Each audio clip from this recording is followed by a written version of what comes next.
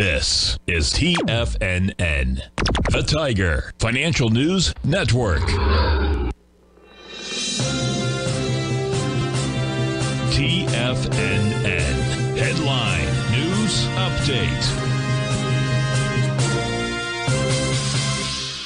Good morning, everyone. Basil Chapman here at the 10 o'clock Tiger Financial News Network market update on this Tuesday, the 21st of March.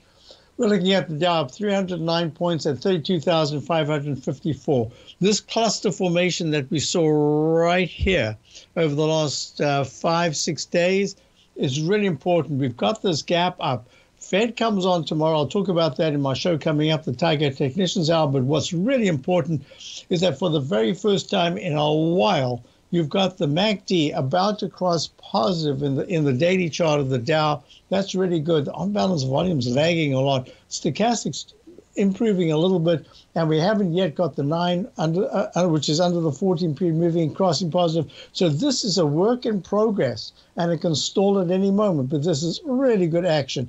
If you look at the S&P, so the Dow is up almost 1%. The S&P is up 1.18%, at up 46 at 39.98. Finally getting to retest in leg C this Chapman inside track repellent zone. Can it finally break that level?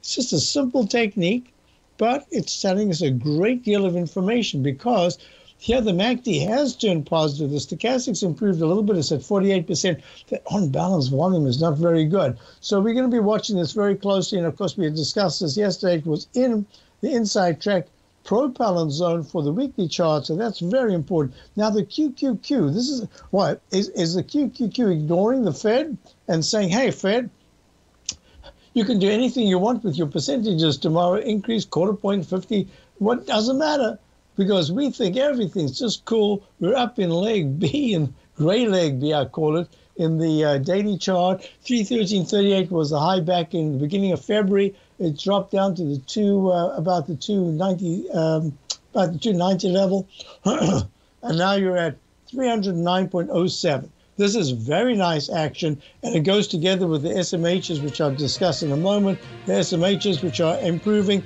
IWM is trying. Why does it not go there? But in the meantime, IWM is running as well.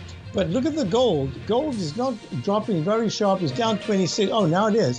It was down 16 before. 1956 after a peak D. We talk all about these different indices when we get back with the Tiger Technicians Hour. Check out my opening call.